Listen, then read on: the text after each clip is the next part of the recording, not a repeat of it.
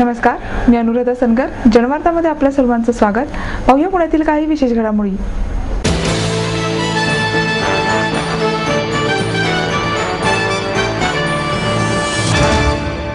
भरधाव मोटारीने रिक्षा, 4 दुचाकी आणि एका हातगाडीत धडक दिल्याची खळबळजनक घटना डेक्कन बस स्थानकाजवळ घडली. अपघात घडला तेव्हा मोटार चालक दारूच्या नशेत होता. या अपघातात 8 जण जखमी झाले असून त्यापैकी एका तरुणीची प्रकृती गंभीर आहे. जखमींवर खासगी रुग्णालयात उपचार सुरू आहेत. पोलिसांनी मद्यपी चालकास अटक केली आहे. अपघातानंतर चालकाने तेथून पळ काढण्याचा प्रयत्न केला, पण नागरिकांनी त्याला पकडून बेदम चोप दिला आणि पोलिसांच्या ताब्यात दिले. या घटनेमुळे स्वारगेट येथे बस चालक संतोष माने यांनी घडवलेल्या भयनाट्याची आठवण झाली. महेश मारुती सरदेसाई असे अटक केलेल्या मद्यपी चालकाचे नाव आहे. रिक्षा चालक राम धोंडीबा गाडेकर, प्रवासी महेश वरवटे, कच्ची दाबेलीच्या गाडीवरील कामगार महेश दिगंबर बिराजदार, दुचाकी स्वार अभिमन्यू विनायक तांबे, श्याम बाबळे, शरद शेंडकर आणि श्रेयश आशिष अशी जखमींची नावे आहेत. जखमी तरुणीच्या डोक्याला जबर मार लागल्यामुळे तिची प्रकृती गंभीर आहे. ती MD आयुर्वेद अभ्यासक्रमाची विद्यार्थिनी असल्याची माहिती वरिष्ठ पोलीस निरीक्षक मनोहर जोशी यांनी दिली. हुंदाई एलेंट्रा ही मोटार जंगली महाराज रस्त्यावरून सायंकाळी 5च्या सुमारास डेक्कन बस स्थानकाजवळ भरधाव वेगाने आली. तेथे मद्यधुंद चालकाने नदीपात्राकडे जाणाऱ्या तांबे याच्या दुचाकीला धडक दिली. त्यानंतर मोटारीने साई रसवंती गृहासमोर थांबलेल्या एका रिक्षाला जोरात धडक दिली. त्यामुळे ती रिक्षा कच्ची दाबेलीची हातगाडी आणि दुचाकींवर जाऊन आदळली. त्या ठिकाणी 2 जण कच्ची दाबेली खात होते. त्यापैकी एक तरुणी जखमी झाली. तसेच गाडीवरील स्टो हवेत काही फूट अंतरावर जाऊन पडला. त्यामुळे किरकोळ आग लागली, परंतु नागरिकांनी ती लगेच विझवली. तेथील रिक्षा चालक गिरीश धुमाळ, फळ विक्रेता रामेश्वर काची यांच्यासह इतर नागरिक आणि वाहतूक पोलिसांनी जखमींना रुग्णालयात दाखल केले. प्रत्यक्षदर्शीच्या म्हणण्यानुसार चालकाने भरपूर मद्यपान केले होते. मोटार चालक महेश सरदेसाई व्यावसायिक असून त्याचा वडगाव शहरी परिसरात स्पेअर पार्ट्सचा कारखाना आहे. कोरेगाव पार्क परिसरात उच्चभ्रू वस्तीत त्याचा बंगला आहे.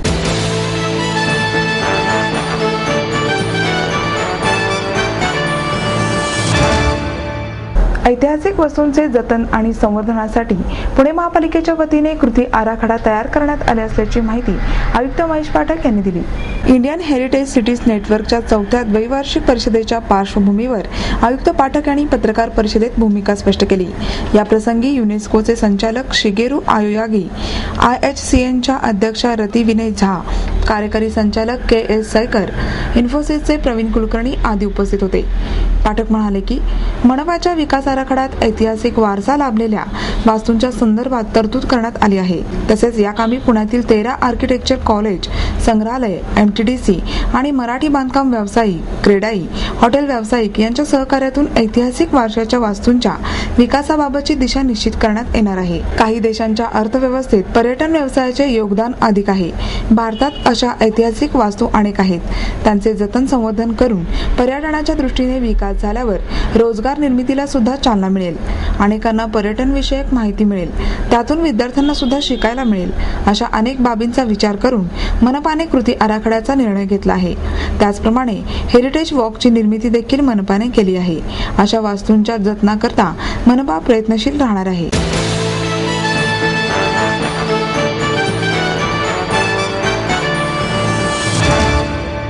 माहेर सोडून सासरी आले. इथेही प्रेमाची, मायेची माणसं होती. पण माझं भविष्य सुरक्षित आहे याचा आनंद, आत्मविश्वास वाढवणारा होता. समृद्ध जीवन multi-state multipurpose cooperative society limited. गुंतवणूक भावनांची, आनंद लक्षावधीचा. समृद्ध जीवन multi-state multipurpose cooperative society limited.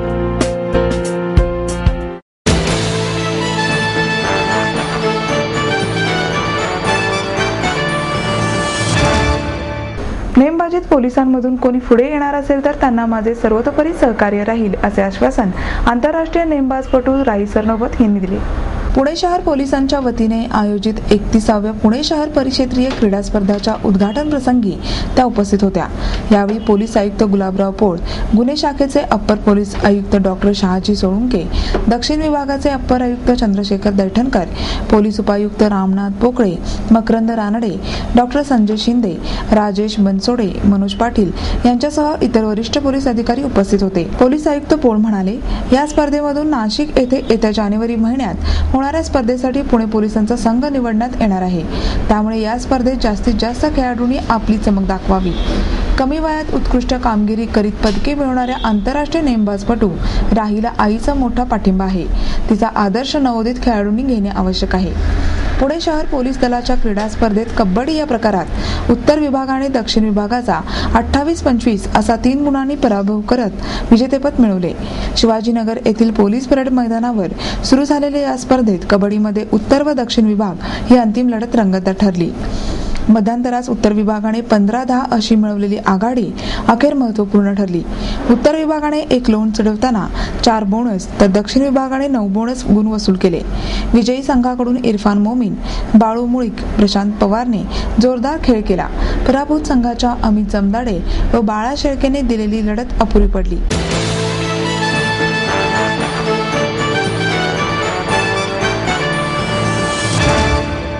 शाकाहारी होणे हे जागतिक शांतता प्रस्थापित करण्याचे पहिले पाऊल आहे, असे मत साधू वासवानी मिशनचे प्रमुख JP वासवानी यांनी व्यक्त केले. येत्या 25 नोव्हेंबर रोजी साजरा करण्यात येणाऱ्या शाकाहारी दिनाच्या निमित्ताने शनिवारवाडा येथून शांतीयात्रा काढण्यात आली. महापौर चंचला कोदरे, डॉक्टर कल्याण गंगवाल, डॉक्टर KS संचेती, अभिनेते गिरीश कुमार यांच्या उपस्थितीत हा कार्यक्रम झाला. शाकाहाराचा प्रसार करण्यासाठी शनिवारवाडा येथून सुरू केलेल्या शांतीयात्रेचा समारोप साधू वासवानी मिशन येथे झाला. उपाशी राहू पण मांसाहार करणार नाही अशा आशयाची शपथ वासवानी यांनी विद्यार्थ्यांना दिली. शाकाहारी होणे हे जागतिक शांतता प्रस्थापित करण्याचे पहिले पाऊल आहे. आपल्यामध्ये प्राण्यांबद्दल आत्मीयतेची भावना निर्माण करा. प्राण्यांची हत्या थांबवल्याशिवाय भूतलावर शांतता प्रस्थापित होणार नाही. आपण प्राण्यांची हत्या करतो त्याच वेळी मानवी संवेदनाही मारल्या जातात.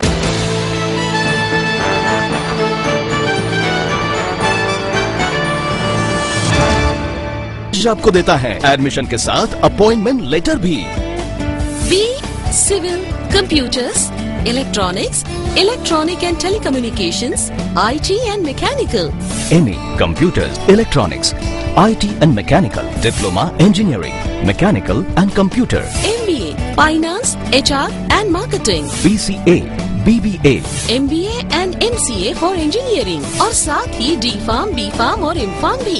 Siddhant International School CBSE from nursery to 5th standard. Siddhant College. Transport एवं हॉस्टल फैसिलिटी.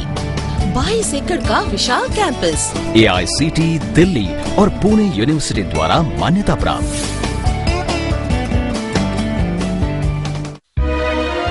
समृद्ध करियर की ओर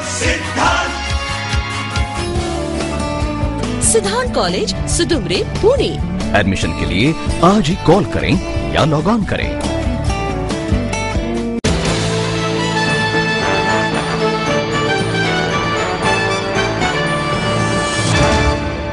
जादूटोणाविरोधी कायद्याचा अपप्रचार करणाऱ्यांविरोधात कणखर भूमिका घ्यावी अशी भावना समितीचे कार्याध्यक्ष अविनाश पाटील यांनी व्यक्त केली. महाराष्ट्र अंधश्रद्धा निर्मूलन समितीचे कार्याध्यक्ष डॉक्टर नरेंद्र दाभोळकर यांचे मारेकरी सापडत नाहीत म्हणून गृहमंत्री RR पाटील यांनी किंवा सरकारने हतबलता व्यक्त करण्यापेक्षा मारेकऱ्यांचा कसून शोध घेणे, त्या प्रवृत्तीविरोधात आणि जादूटोणाविरोधी कायद्याचा अपप्रचार करणाऱ्यांविरोधात कणखर भूमिका घ्यावी अशी भावना समितीचे कार्याध्यक्ष अविनाश पाटील यांनी व्यक्त केली. डॉक्टर दाभोळकर यांच्या हत्येला 3 महिने पूर्ण झाले पण मारेकऱ्यांचा तपास लागलेला नाही. याबाबत गृहमंत्र्यांनी हतबलता व्यक्त केली होती. या पार्श्वभूमीवर पाटील पत्रकार परिषदेत बोलत होते. डॉक्टर दाभोळकर आपल्यातून गेल्याने आम्हा कार्यकर्त्यांमध्ये पोरकेपणाची भावना निर्माण झाली आहे. मोठा आधार गेला आहे. या प्रकरणाच्या चौकशीसाठी योग्य पावले उचलावीत. त्यातूनच दाभोळकरांचा खून का व कोणी केला याचे उत्तर महाराष्ट्राला मिळेल असेही ते म्हणाले.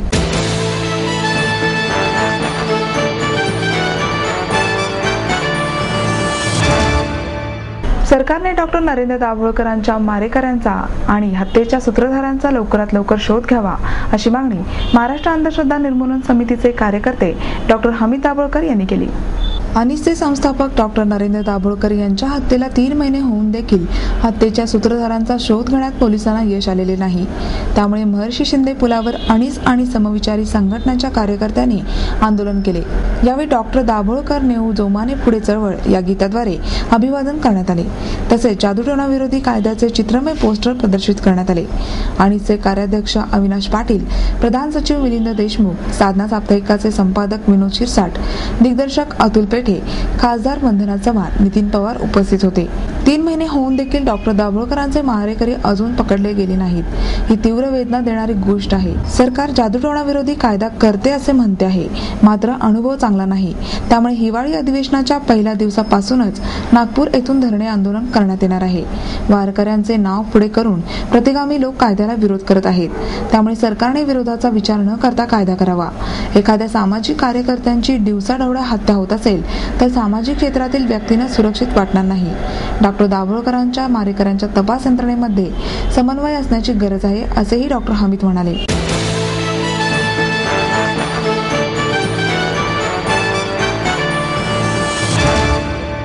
अरुण धिमधिमे यांच्या प्रथम स्मृतिदिनानिमित्त देण्यात येणारे पुण्यरत्न पुरस्कार जाहीर करण्यात आले. काँग्रेसचे ज्येष्ठ कार्यकर्ते व स्थायी समितीचे माजी अध्यक्ष अरुण धिमधिमे यांच्या प्रथम स्मृती दिनानिमित्त पुण्यरत्न पुरस्कार यंदा पहिल्या वर्षी माजी महापौर शांतीलाल सुरतवाला आणि पुणे मनपाचे माजी नगर अभियंता PT पवार यांना देण्यात येणार आहे. नगरसेवक आबा बागुल यांनी पत्रकार परिषदेत ही माहिती दिली. 25,000 रुपये रोख, स्मृतिचिन्ह, मानपत्र, शाल व श्रीफळ असे या पुरस्काराचे स्वरूप आहे. पुढील महिन्यात या पुरस्काराचा वितरण सोहळा आयोजित केला जाणार आहे. अरुण धिमधिमे मित्र परिवारातर्फे हा पुरस्कार दरवर्षी दिला जाणार आहे. 1992 मध्ये अरुण धिमधिमे यांनी अनेक महत्त्वाची पदे भूषवून झोपडपट्ट्यांमधील गरीब नागरिक यांचे जीवनमान उंचावण्यासाठी प्रयत्न केले. त्यांच्या स्मृतीनिमित्त हा पुरस्कार दिला जाणार आहे. शांतीलाल सुरतवाला हे राजकीय कार्यकर्ते असून त्यांनी महापौर पदही भूषवले आहे. अनेक सामाजिक संस्था आणि रक्तदान मोहिमात ते सक्रिय आहेत. पवार हे महापालिकेचे निवृत्त नगर अभियंता असून पुणे मनपाच्या बहुतांशी खात्यांमध्ये महत्त्वाची पदे सांभाळली आहेत.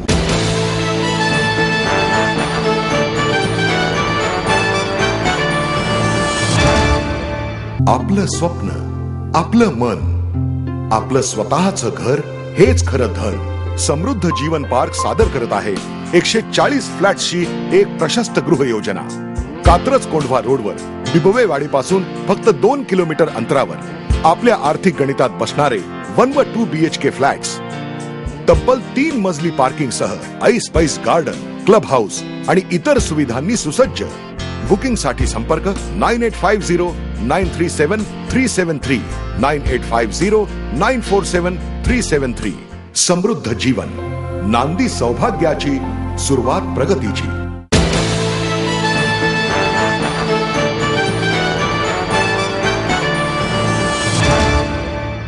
आणि याबरोबरच आजचे बातमीपत्र संपले. उद्या पुन्हा भेटूया याच वेळी. नमस्कार.